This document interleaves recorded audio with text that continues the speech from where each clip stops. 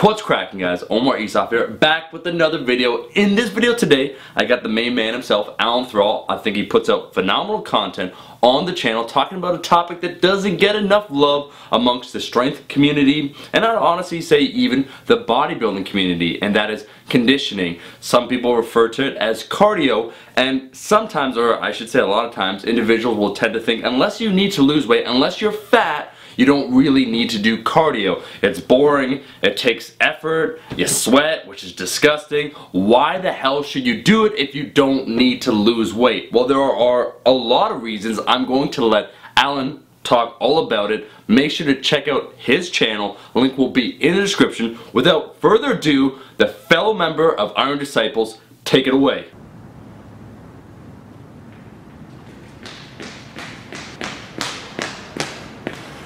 Hey everyone, in this video I'm going to talk about conditioning.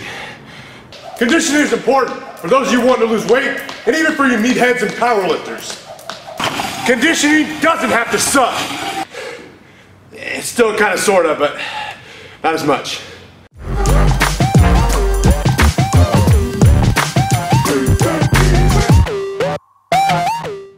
There are a few reasons why you should be conditioning.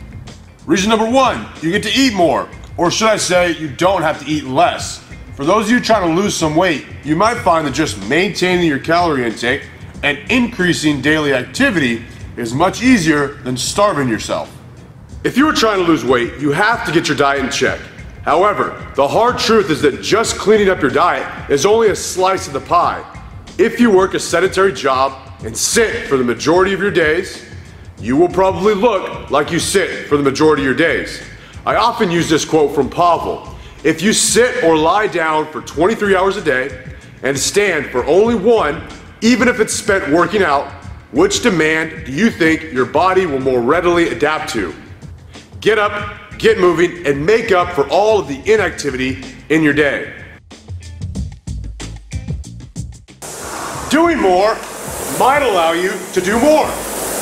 I often hear people make fun of conditioning. What is this, CrossFit? But these same people are useless and sucking wind by the time they get to their last couple of sets. Bro, I probably could have got a couple more reps, but I was gassed, you feel me? Now, I'm not saying that you need to be a marathon runner to complete your training sessions.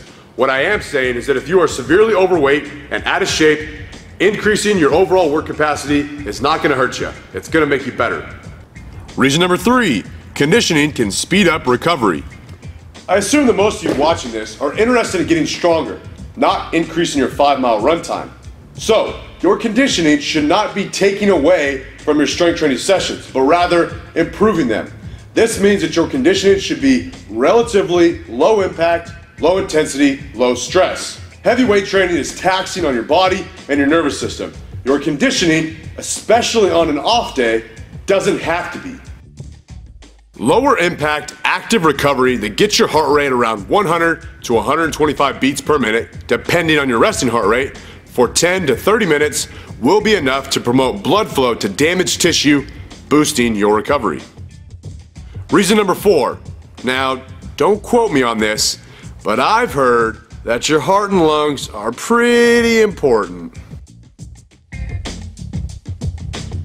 Here are some ways to seamlessly incorporate conditioning into your routine. If you already have a few exercises lined up for your assistance work, just perform them back to back without resting. Once you have completed each exercise once, take a short break before you begin your next round. Combining your assistance work and your conditioning work is killing two birds with one stone. I'm a huge fan of doing strongman training as conditioning and assistance work. I'll just line up 3 to 4 movements and do all of them without resting until I finish one round. I'll perform 3 to 5 total rounds. This allows me to get a lot of work done without burning out because I'm working my grip, then my legs, then my back, and so on. Because I'm keeping my mind busy with these movements, I'm not thinking about doing conditioning. Sometimes the hardest part about doing conditioning on a treadmill, stationary bike, or an elliptical is trying to forget that you're doing conditioning on a treadmill, stationary bike, or an elliptical. Unfortunately, not all of you have access to strongman equipment. Like I said earlier, supersetting your assistance work can get the job done. The key is to use semi-compound movements that will increase your heart rate. Supersetting easy bar curls and tricep press downs does not constitute a conditioning workout. Sorry. For lower body focused training sessions, I would suggest performing one unilateral movement, one pulling movement, or one grip movement, and one squatting movement. The variations of those three movement patterns is endless.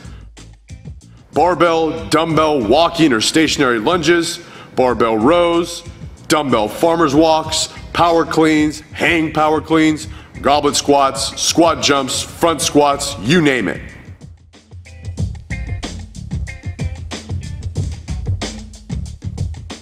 For upper body focused training sessions, I would suggest a combination of rowing movements and pressing movements. Push-ups, pull-ups, rows, push presses, hang power cleans, dips, etc. For your off days, I would suggest some light sled pushes and possibly some bodyweight movements like bodyweight squats, easy push-ups, maybe even elevated off the ground, kettlebell swings, sled rows, or even very easy 60 to 70% strides at your local high school track. That's it, guys. Thank you very much for watching, and thank you to Omar for having me on your channel. I hope you guys learned something, and I hope I encourage you to get off your ass and get moving. Always remember, tread on time. And that is the video. My thanks to Alan Thrall for doing this video. Make sure to check out his channel, subscribe, link is in the description, and if you want to see another collab between him and I in person, hashtag Iron Disciples, leave a comment below saying exactly that, hashtag Iron Disciples, and like this damn video. That's all. I'll be seeing all you guys, my rascals, in that next video.